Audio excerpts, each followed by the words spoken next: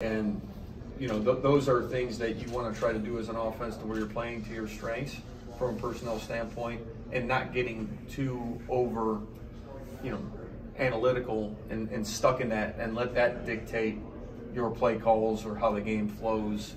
There has to be a little bit of instincts as just understanding your people and putting your guys in best position to win. Playing off what I asked earlier, what does Drew do differently than you've been able to do in previous offenses? Like, what are you going to be able to add this year with him at quarterback because of his strengths? I think time will tell. You know, he hasn't started a game yet, so that's a difficult question to ask for a guy that hasn't started a game yet. How excited are you to find out about, you know, any of your quarterbacks when they get the chance to step on the field? I'm always excited.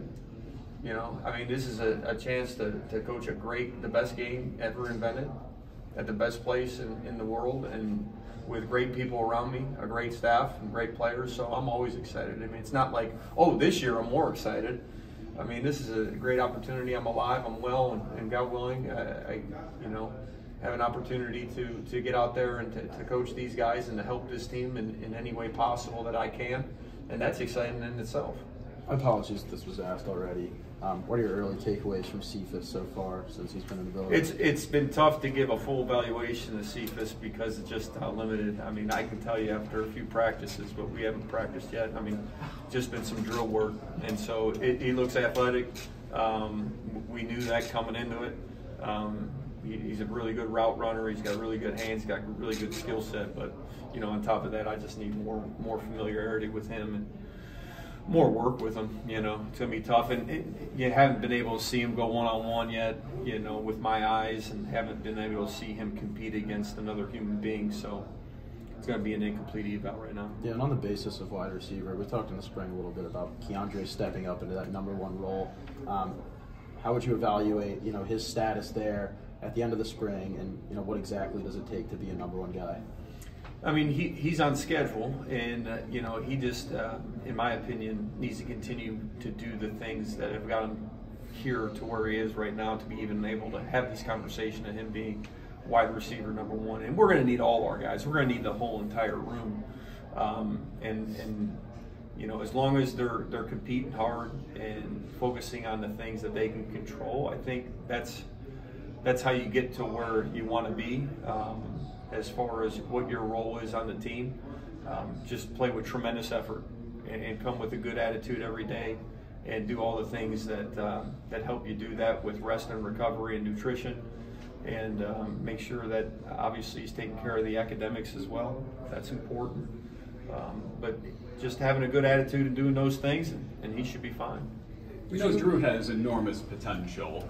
Just, you know, and, you know, he could be a really elite quarterback. What are the benefits to having a, you know, like a top quarterback, you know, like that can, you know, where the sky's the limit?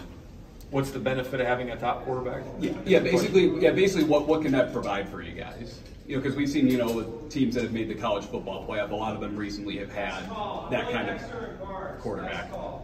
Well, I mean, having an elite quarterback, and for some teams that's the difference, right? You could argue that the teams who in the NFL who make the playoffs have elite quarterbacks, and it's a key position, that's for sure. But I think what elite quarterbacks can do, not saying that we're there yet, right? I mean, we're not saying that. You're asking me a question that's kind of leading me in a direction. You ask me, what do elite quarterbacks do for teams?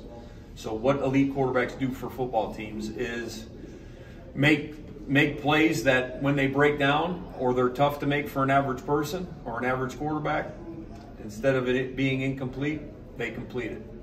On 3rd and 10, pulling the ball down and escaping and moving to the left and making an incredible throw and extending the series. Do you think Drew can be that guy for you guys? I think every guy in our room could be that guy. James mentioned at the start of spring practice, he talked about wanting to find receivers that can catch the ball and go 80. From an offensive coordinator perspective, does it matter where that comes from? Because I guess from outside the formation, inside the formation, is any of that preferable or easier to design, or is it just? I'm all for 80-yard gains. Okay. Yeah, inside, outside, from outer space, I don't give a shit. Mike, do you remember the first time you saw Drew play in person when you were recruiting him? And what do you remember from that night or day? I think it was when James and I went to go see him play in the game, and we were able to get on the sidelines. What do you remember from watching him that I think they scored on. I think it was a reverse pass. Their coach is exotic as heck now. Larry's amazing at what he does, and he told us before the game, he's like, I'm going to reverse pass, first play, and sure enough, he did it. And I think it went. I think they scored 3 touchdowns in their first 6 plays. I don't think they played a very good opponent, and the game was over basically by the middle of the first quarter. So.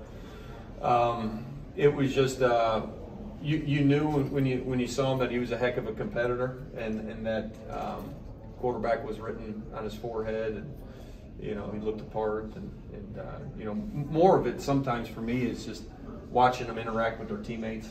That's a really important part of the evaluation process. You like to see them in a perfect world be down by 14 or 7 points in the third quarter and see how they interact then with their teammates. Do they have poise? Are they calm? When things get tough, how do they? What's their demeanor like? That's an important part of it. But unfortunately, it was over. Before that night, had you already decided that you were going to pursue him? Because I don't know the time. Yes, sir. Okay. Yes, sir. All right. Yep. Thank you. Yeah, Katron and Nick had excellent freshman seasons. How do you get them to manage the hype that surrounds them and exceed those expectations that they set for themselves? Yeah, the goal is every day get better, and don't worry about the noise. So we don't listen to the noise. Like you're talking about noise, we're like, what does that mean? Like that's not part of who we are and what we think about. So it's all about competition. It's all about being the best that you can be that day, and a want-to-know mentality. And we have to beat West Virginia, and whatever it takes to be better today, and then tomorrow handle tomorrow. But when the sun comes up, we got to be better, than we were yesterday, and that's how you do it, man. Now you just try to improve, what you can control, and you try to get better as much as you possibly can, and focus on the here and now.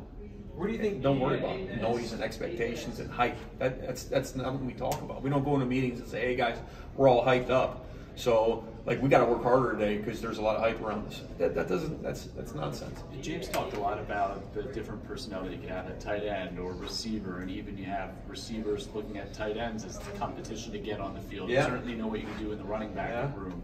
How does that factor into what you can do then as an offensive coordinator with the different depth and different personnel that you have in the? Well, it's challenging because it's a lot about formations and getting guys lined up. So just terminology-wise, making sure that we have plans in place, that we go back through the playbook again and make sure that, hey, we've never lined up in this. We may never line up in this, but if we do, it's going to be called, in our, concept formationally and how we package certain things.